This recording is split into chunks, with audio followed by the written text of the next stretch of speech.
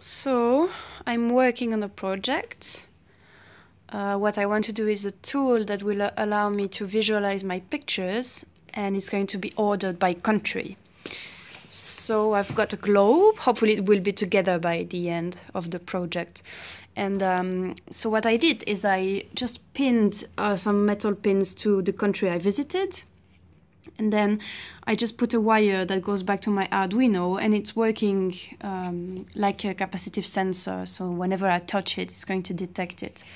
And then there's a web page with that contains all of my photos. And whenever I touch a country, it will open the album of that country. So let's say I press Ethiopia, like this, and it opens the album of Ethiopia. And then it will say spin the earth to see pictures, because hopefully I will be able to add a potentiometer to that project. And whenever I spin it, it will change the pictures one by one. And I will put the potentiometer on the axis of the globe, so when I will spin it, it will change the pictures. So yeah.